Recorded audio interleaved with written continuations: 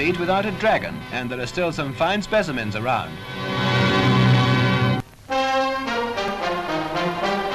A bomb-damaged house in Saigon marks the chaotic situation now prevailing in South Vietnam. The attack failed, for although this is the home of General Tran Van Soai, leader of a Buddhist sect, the general and his wife had previously set up a new headquarters miles away. Some parts of the country seem peaceful enough, but South Vietnam is in the grip of three so-called religious sects virtually at war with each other.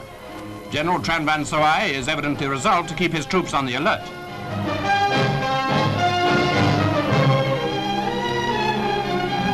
Rather recklessly, he put himself at the wrong end of several bazookas.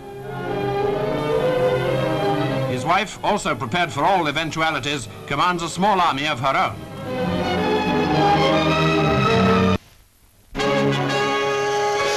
Large numbers of Indo-Chinese in high